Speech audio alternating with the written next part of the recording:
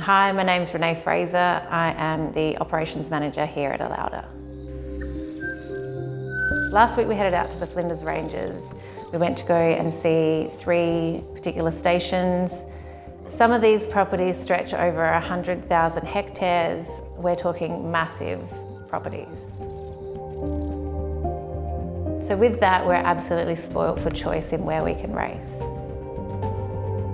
So for these particular races, we're looking for more of showcasing like the South Australian outback with deserts, rolling hills.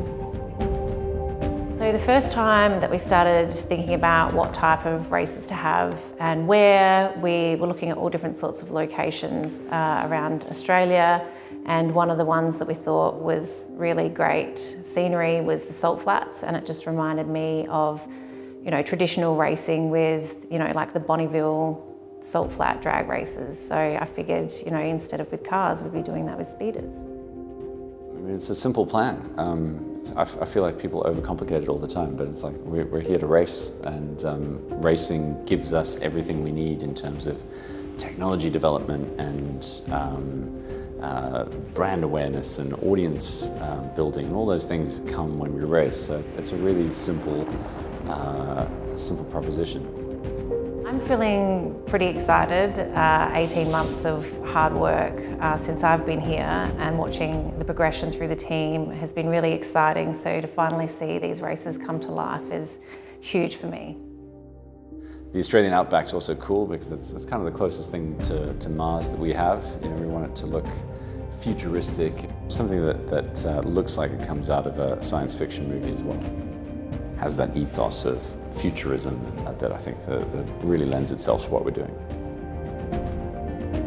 It's one of those pioneering moments, and we're getting ready for even bigger pioneering moments for the industry. The heroes of aviation and things, I feel like we're coming to one of those moments for ourselves.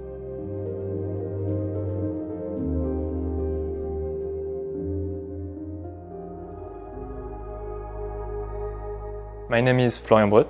I'm a simulation engineer. My job is to support the development of new aircraft programs with some technical analysis. I also worked on the validation of software stack for the flight controller and for networking components. Another aspect of my job is to create some tools to accelerate pilot training and improving performance.